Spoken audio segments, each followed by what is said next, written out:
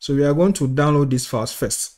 But I have 3 files, so instead of manually highlighting and then clicking to download them one by one, I'm going to write a bash script and then use that to download the file. So I'll show you how to do that.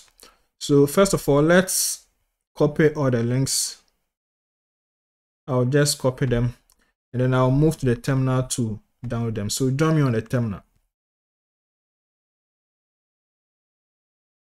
So on the terminal, I'll first create a working directory. So I'll say make the assembly and then I'll cd into it. Perfect. So now I am going to create a bash script to download the file. So I'll say nano, then I'll say download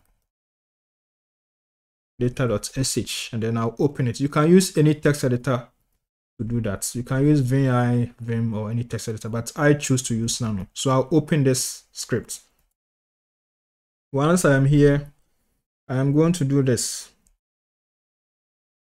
I am going to add my shebang line and then I'll move down. I'll then paste the links. These are the links. Because I'm going to download on the terminal, I'll need to specify the tool I'm going to use, and that is wget.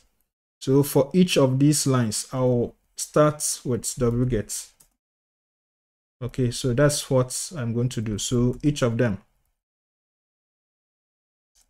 And these are 3 files. Okay, there are 3 files here, so that's why I choose to add wget to each of the lines. Okay, but if you have hundreds of files or thousands of files to download, then there are better ways to automate the process.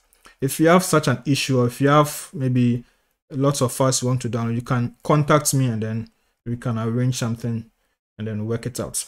Okay, so let's proceed. So I have issued the commands here. So I'm going to save the changes. I'll exit and then save the changes. Perfect, that's done. So I can do an ls and I'm going to find the scripts there.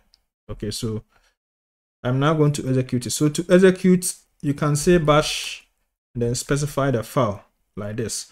Or you can also do this. You can add execution rights chmod +x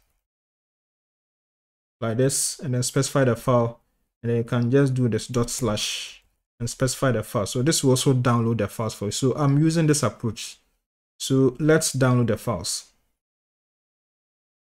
Perfect. So the bash script is working. So we can see that the files are being downloaded. Currently, the Lumina _f.fq is being downloaded. So let's wait for all of them to get downloaded. Okay, the files have been downloaded, so let's check them out. So let's do an ls and we are going to see the files there.